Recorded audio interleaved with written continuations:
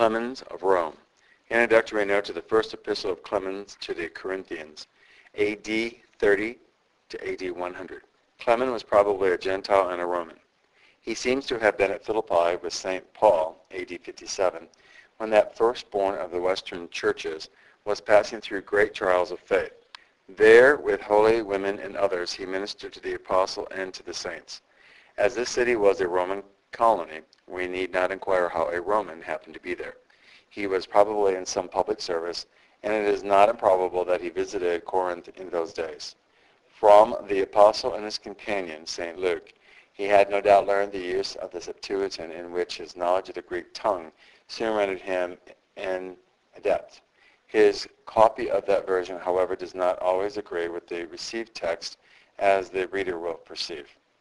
A co-presbyter with Linus and Cletus, he succeeded them in the government of the Roman Church. I have reluctantly adopted the opinion that his epistle was written near the close of his life and not just after the persecution of Nero.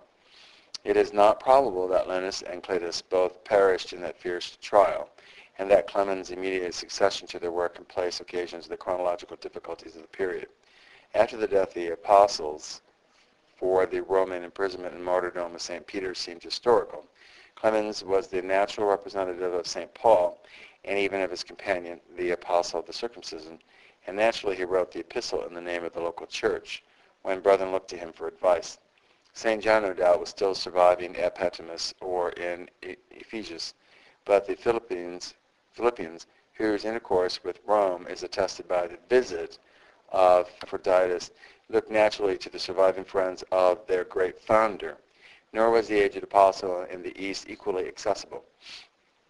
All roads pointed towards the imperial city and started with its Milliarium and then Aureum. But though Clement doubtless wrote the letter, he conceals his own name and puts forth the brethren who seem to have met in council and sent a brotherly delegation, chapter 49, the entire absence of the spirit of Diotrephes, 3 John verse 9, and the close accordancy of the epistle in humility and meekness with that of St. Peter, 1 Peter 5, 1 through 5, are noteworthy features. The whole will be found animated with the loving and faithful spirit of St. Paul's dear Philippians, among whom the writer had learned the gospel. Clement fell asleep probably soon after his dispatched his letter. It is the legacy of one who reflects the apostolic age in all the beauty and in evangelical truth, which were the first fruits of the Spirit's presence with the church. He shares with others the aurora of glory attributed by St. Paul, Philippians 4:3. His name is in the book of life. The plan of this publication does not permit the restoration in this volume of the recently discovered portions of his work. It is the purpose of this editor to present this, however, with other recently discovered relics of primitive antiquity in a supplementary volume, should the undertaking meet with sufficient encouragement.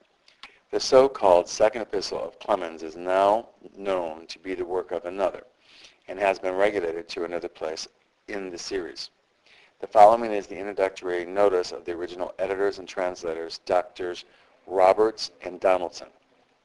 The first epistle bearing the name of Clemens has been preserved to us in a single manuscript only. Though very frequently referred to by ancient Christian writers, it remained unknown to the scholars of Western Europe until happily discovered in the Alexandrian manuscript.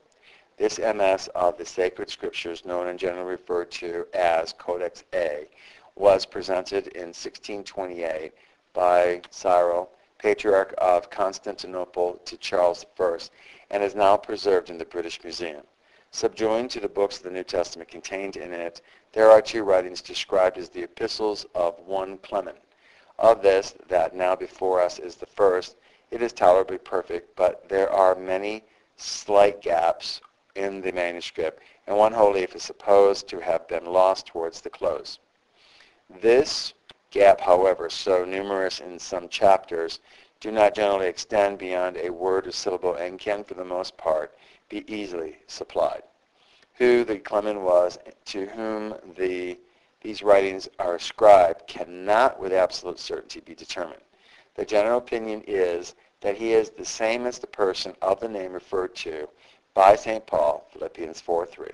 The writings themselves contain no statement as to their author. The first and by far the longer of them simply purports to have been written in the name of the church at Rome to the church at Corinth. But in the catalogue of contents prefixed to the manuscript, they are both plainly attributed to one Clement, and the judgment of most scholars is that, in regard to the first epistle at least, this statement is correct, and that it is to be regarded as an authentic production of the friend and fellow worker of St. Paul.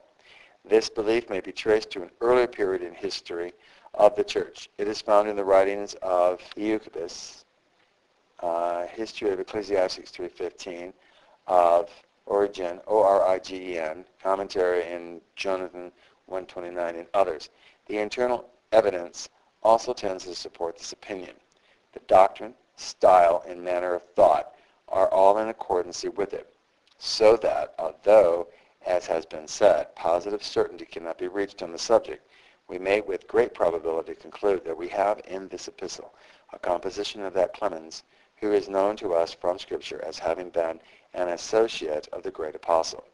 The date of this epistle has been the subject of considerable controversy.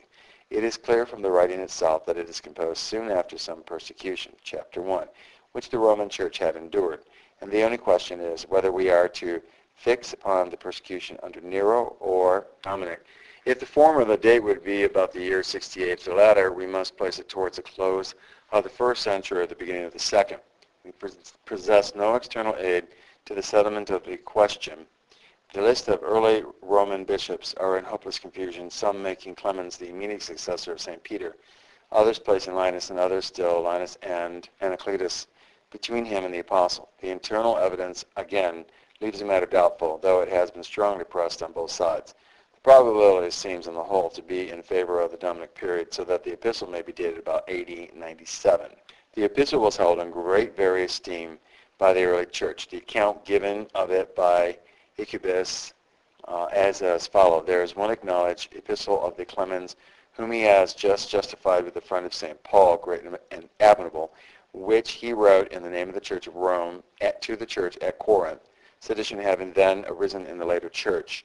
We are aware of this epistle has been publicly read in very many churches, both in old times and also in our own day. The epistle before us thus appears to have been read in numerous churches as being almost on the level with the canonized writings, and its place in the Alexandrian manuscript immediately after the inspired books is in harmony with the position thus assigned to it in the primitive church. There does indeed appear a great difference between it and the inspired writings in many respects, such as the fanciful use sometimes made of the Old Testament statements, the fabulous stories which are accepted by its author, and the general diffusionness and feebleness of style by which it is distinguished. But the high tone of evangelical truth which pervades it, the simple and earnest appeals which makes to the heart and conscience, the anxiety which its writer so constantly shows to promote the best interests of the Church of Christ, still impart an undying charm to this precious relic of later apostolic times. End of the introductory note to the First Epistle of Clemens to the Corinthians, having been read by Peter John Persis. The Church Fathers. The First Epistle of Clemens to the Corinthians. Chapter 1, the Salutation. Praise of the Corinthians before the breaking forth of the schism among them. The Church of God, which sojourns at Rome, to the Church of God sojourning at Corinth, to them that are called and sanctified by the will of God, through our Lord Jesus Christ, grace unto you and peace, from Almighty God through Jesus Christ be multiplied. Owing, dear brethren, to the sudden and successive calamity events that have happened to ourselves, we feel that we have been somewhat tardy in turning our attention to the points respecting which you consulted us, and especially to that shameful and detestable sedition, utterly abhorrent to the elect of God, which a few rash and self-confident persons have kindled to such a pitch of frenzy, that your venerable and illustrious name, worthy to be universally loved, has suffered grievous injury. For whoever dealt even for a short time among you, and did not find your faith to be as fruitful a virtue as it was firmly established, who did not admire the sobriety and the moderation of your godliness in Christ, who did not proclaim the magnificence of your habitual hospitality, and who did not rejoice over your perfect and well-grounded knowledge.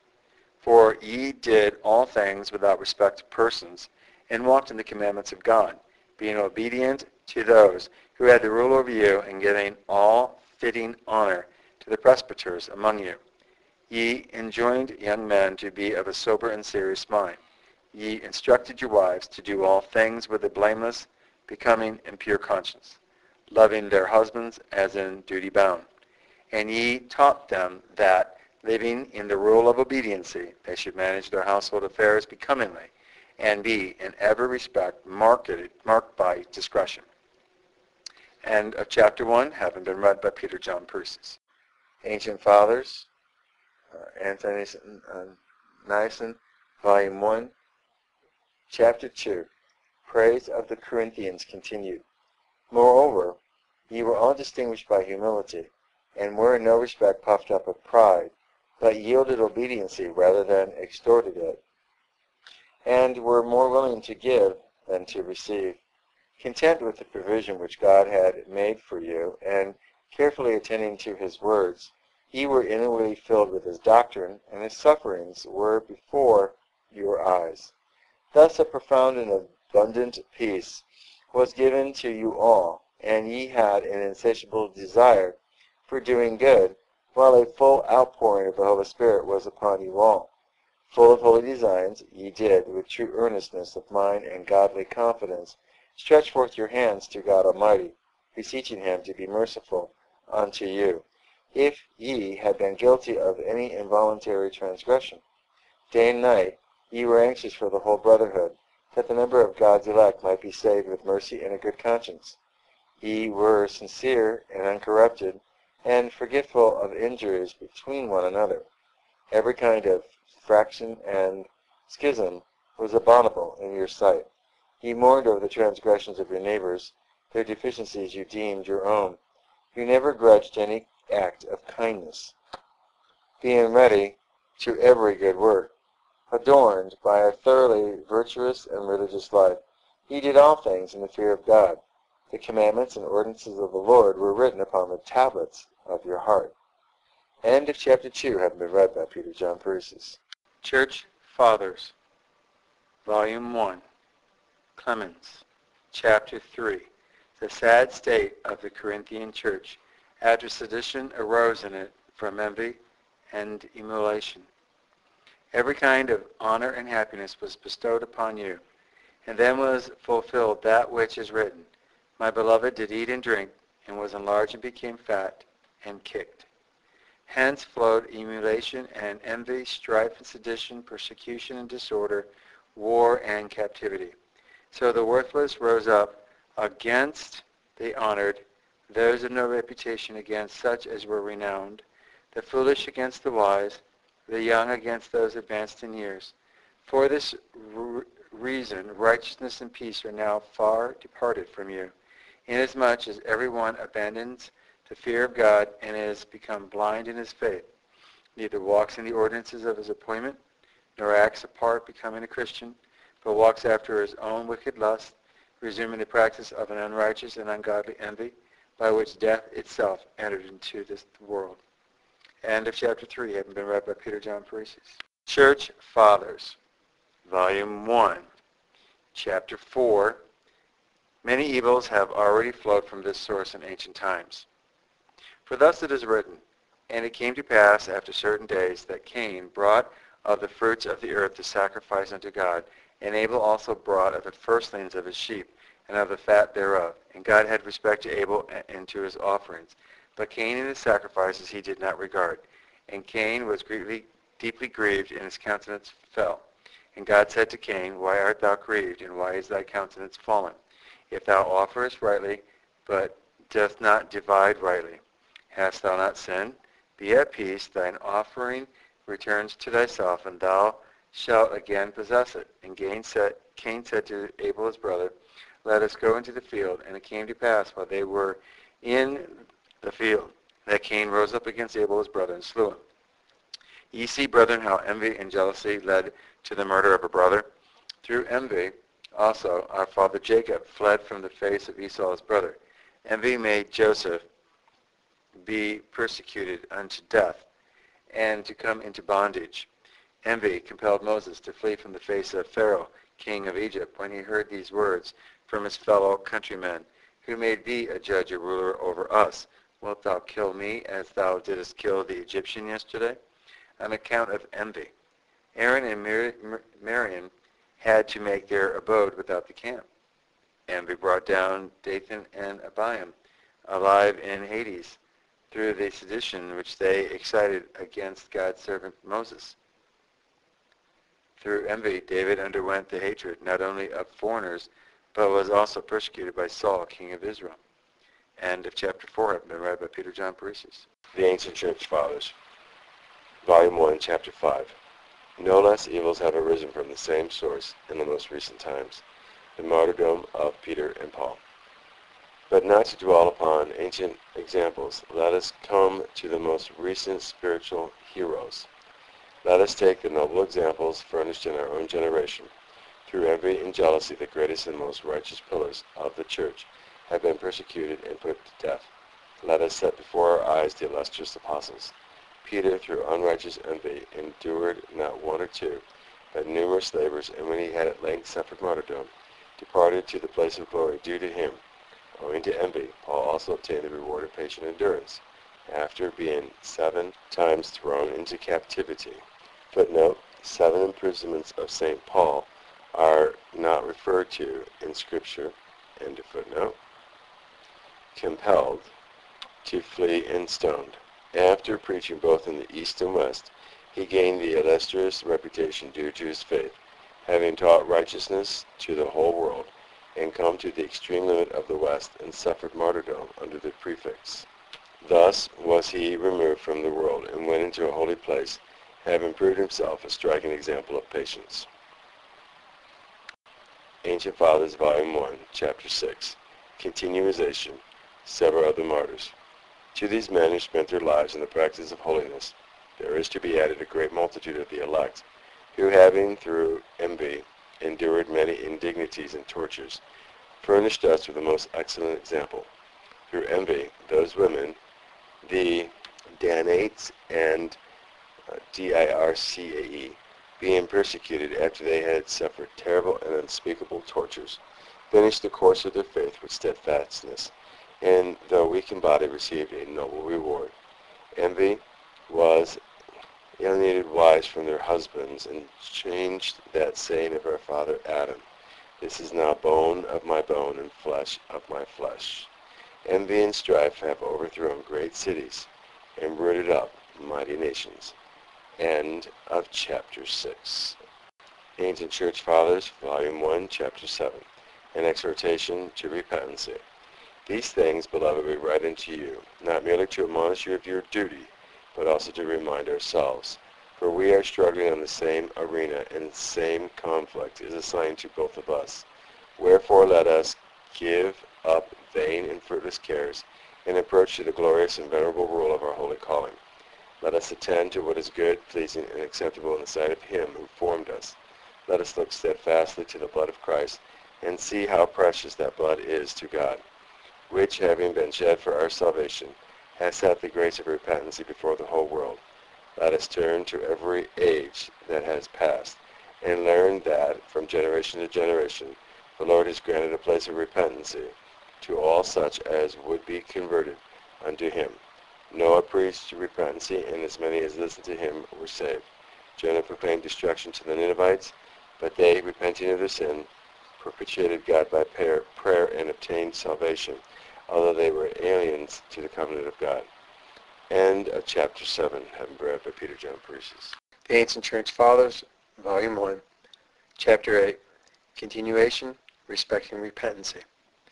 The ministers of the grace of God have, by the Holy Spirit, spoken of repentancy, and the Lord of all things has himself declared with an oath regarding it. As I live, saith the Lord, I desire not the death of the sinner, but rather his repentancy. Adding moreover this gracious declaration, Repent, O house of Israel, of your iniquity. Say to the children of my people, though your sins reach from heaven to earth, and though they be redder than scarlet, and blacker than sackcloth, yet if ye turn to me with your whole heart and say, Father, I will listen to you, as to a holy people. And in another place he speaks thus, Wash you and become clean. Put away the wickedness of your souls from before mine eyes. Cease from your evil ways, and learn to do well. Seek out judgment, deliver the oppressed, judge the fatherless, and see that justice is done to the widow. And come, let us reason together. He declares, Though your sins be like crimson, I will make them white as snow. Though they be like scarlet, I will whiten them like wool. And if ye be willing and obey me, ye shall eat the good of the land. But if ye refuse and will not hearken unto me, the sword shall devour you. For the mouth of the Lord has spoken these things. Desiring therefore that all his beloved should be partakers of repentancy, he has, by his almighty will, established these declarations. End of chapter 8. Ancient Fathers, Volume 1, Chapter 9, Examples of the Saints.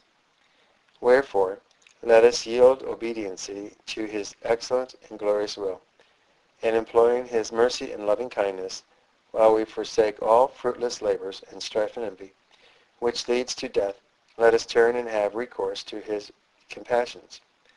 Let us steadfastly contemplate those who have perfectly ministered to his excellent glory.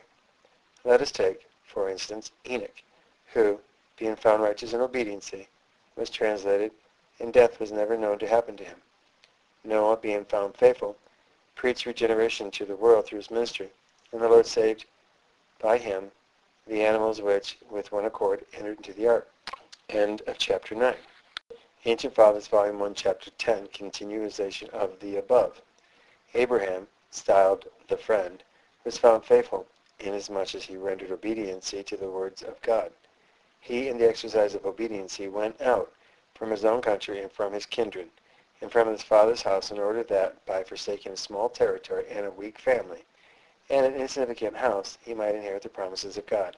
For God said to him, Get thee out of thy country, and from thy kindred, and from thy father's house, into the land which I shall show thee. And I will make thee a great nation, and will bless thee, and make thy name great, and thou shalt be blessed. And I will bless them that bless thee, and curse them that curse thee. And in thee shall all the families of the earth be blessed. And again, on his departing from Lot, God said to him, Lift up thine eyes, and look from the place where thou now art, northward, and southward, and eastward, and westward. For all the land which thou seest, to thee will I give it, and to thy seed forever. And I will make thy seed as the dust of the earth, so that if a man can number the dust of the earth, then shall thy seed also be numbered. And again, the Scripture saith, God brought forth Abram, and spake unto him, Look up now to heaven, and count the stars, if thou art able to number them. So shall thy seed be. And Abram believed God, and it was counted to him for righteousness. On account of his faith and hospitality, a son was given him in his old age, and in the exercise of obediency, he offered him as a sacrifice to God on one of the mountains which he showed him. End of chapter 10. Ancient Fathers, Volume 1, Chapter 11. Continuation. Lot. On account of his hospitality and godliness, Lot was saved out of Sodom, when all the country round was punished by means of fire and brimstone, the Lord thus making it manifest that he does not forsake those that hope in him, but gives up such as depart from him to punishment and torture. For Lot's wife, who went forth with him, being of a different mind from himself, and not continuing in agreement with him as to the command which had been given them, was made an example of, so as to be a pillar of salt unto this day. This was done that all might know that those who are of a double mind and who distrust the power of God bring down judgment on themselves and become a sign to all succeeding generations. And chapter 11. Ancient Fathers, Volume 1, Chapter 12. The Rewards of Faith and Hospitality. Rahab. On account of her faith and hospitality, Rahab the harlot was saved. For when spies were sent by Joshua, the son of Nun, to Jericho, the king of the country asserted that they were come to spy out their land, and sent men to seize them, in order that, when taken, they might be put to death. But the hospitable Rahab, receiving them, concealed them on the roof of her house under some stalks of flax. And when the men sent by the king arrived and said, There came men unto thee, who are to spy out our land. Bring them forth, for so the king commands. She answered them, The 2 men whom ye seek came unto me, but quickly departed again and are gone. Thus not discovering the spies to them. Then she said to the men, I know assuredly that the Lord your God hath given you this city, for the fear and dread of you have fallen all on its inhabitants. When therefore ye shall have taken it, keep ye me in my house of my father in safety. And they said to her, It shall be as thou hast spoken to us. As soon therefore as thou knowest that we are at hand, thou shalt gather all thy family under thy roof, and they shall be preserved. But all that are found outside of thy dwelling shall perish. Moreover, they gave her a sign to this effect, that she should hang forth from her house a scarlet thread. And thus they made it manifest that redemption should flow through the blood of the Lamb to all them that believe and hope in God. See ye, beloved, that there was not only faith, but prophecy in this woman. End of chapter 12. Ancient Fathers, Volume 1, Chapter 13, an exhortation to humility. Let us therefore, brethren, be of a humble mind, laying aside all haughtiness and pride, and foolishness and angry feelings, and let us act according to that which is written. For the Holy Spirit saith, Let not the wise man glory in his wisdom, neither let the mighty man glory in his might, neither let the rich man glory in his riches, but let him that glorieth glory in the Lord, and diligently seeking him, and doing judgment and righteousness, being especially mindful of the words of the Lord Jesus, which he spake, teaching us meekness and longsuffering. For thus he spoke, Be ye merciful, that ye may obtain mercy. Forgive, that it may be forgiven to you. As ye do, so shall it be done unto you. As ye judge, so shall ye be judged. As ye are kind, so shall kindness be shown to you. With what measure ye might, with the same it shall be measured to you. By this precept and by these rules let us establish ourselves, that we walk with all humility and obedience to his holy words. For the holy word saith, On whom shall I look, but on him that is meek and peaceable, and that trembleth at my words. Ancient Fathers, Volume 1, Chapter 14. We should obey God rather than the authors of sedition.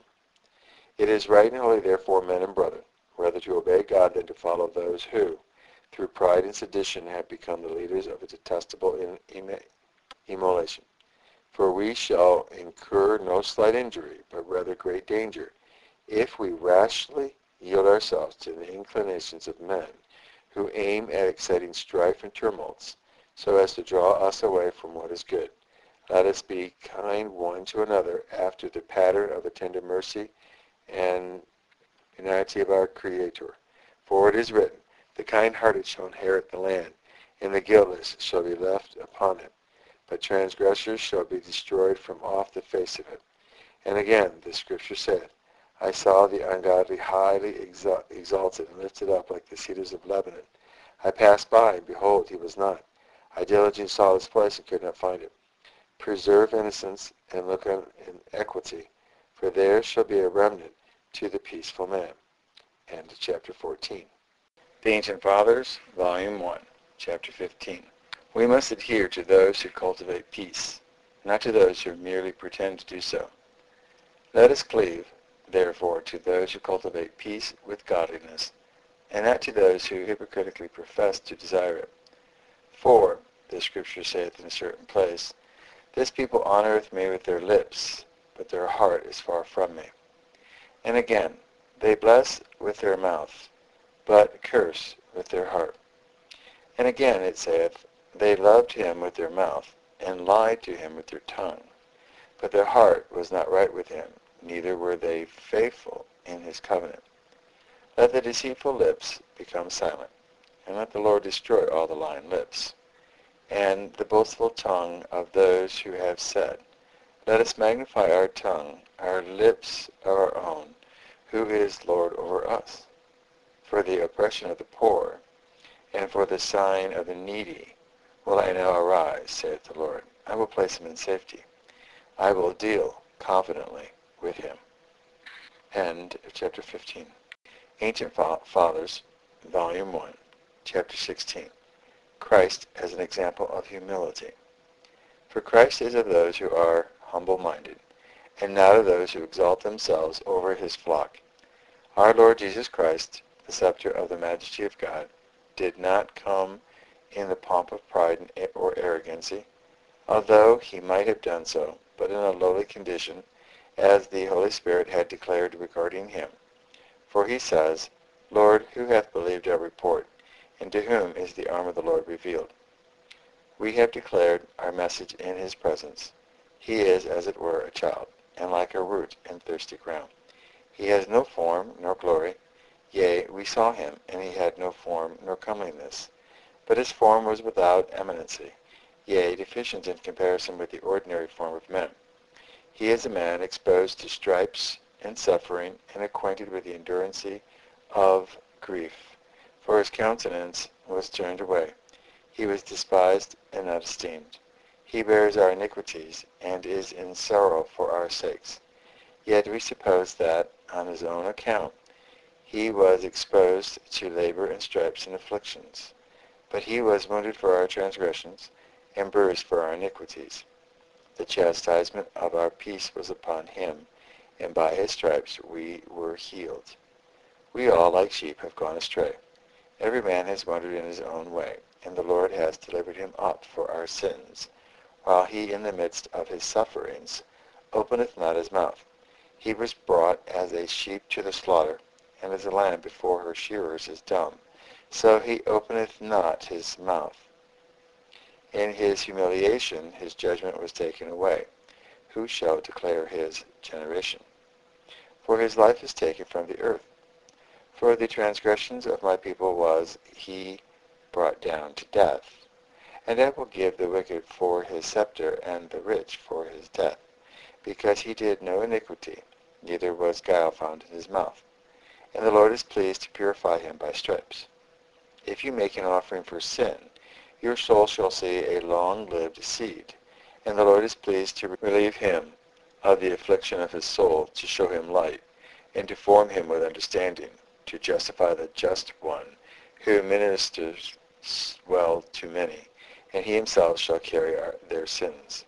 On this account he shall inherit many, and shall divide the spoil of the strong, because his soul was delivered to death, and he was reckoned among the transgressors, and he bare the sins of many, and for their sins was he delivered.